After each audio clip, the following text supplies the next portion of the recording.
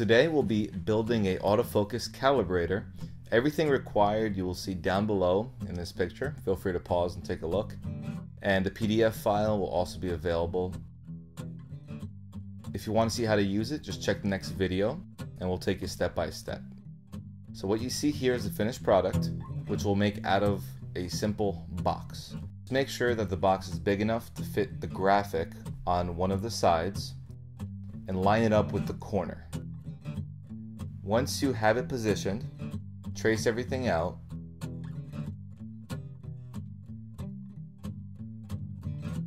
And once that's done, you can start cutting.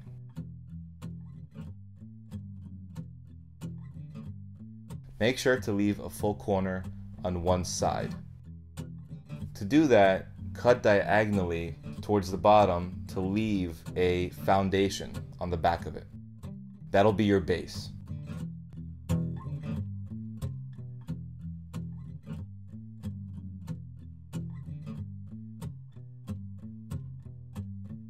And as you can see there, you don't need to have that base very large, just enough that you can weigh it down later to take advantage of that corner to create a 90-degree angle.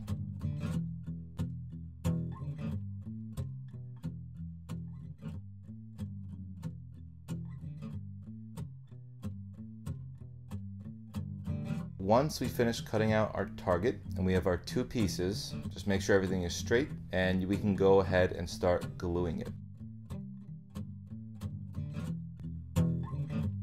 We used a 3M adhesive spray. It was a bit more convenient and efficient for application. Really, any other adhesive like a glue stick or anything you have around the house will be fine. Just be careful to make sure that everything is centered, once again, lines up with that corner.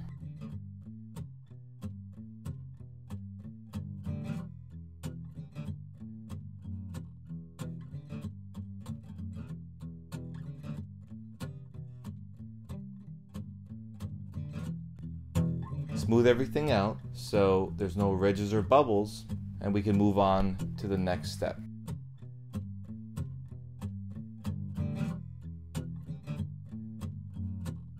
Now that everything is dry, we'll need to attach a scale to the target, and to do that we'll use a nail as your hinge.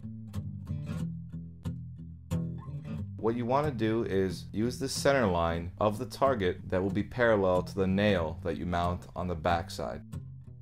Once you find the positioning, make sure to leave about half of the nail exposed for your hinge, which will be about a ½ inch. Once the nail is aligned, just tape it into position to make it easier for yourself.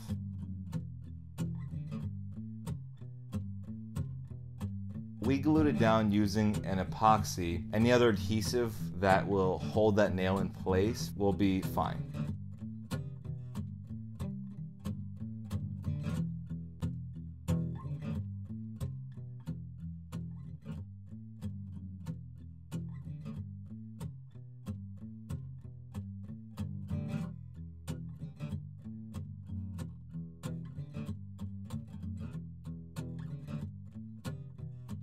Now, before it sets, just remember to make any final adjustments and then let it cure.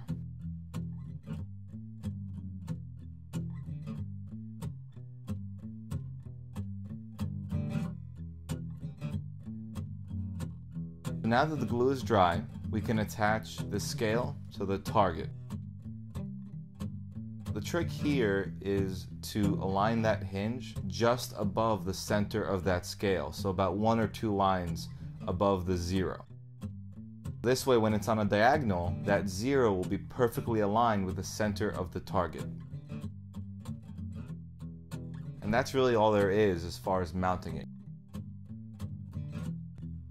The reason we left that base on the back end was to weigh the target down to take advantage of that corner. When you do that, you'll have a 90-degree angle that will make your autofocus calibrator functional.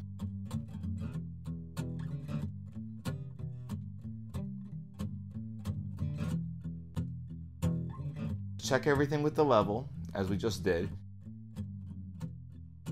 If for whatever reason it's off by a little bit, the cardboard corner will have enough flex in it that you can either pull it out or push it in to make those small adjustments. Here you see the final product, pretty simple. On the next video, we'll actually show you how to use this autofocus calibrator step by step.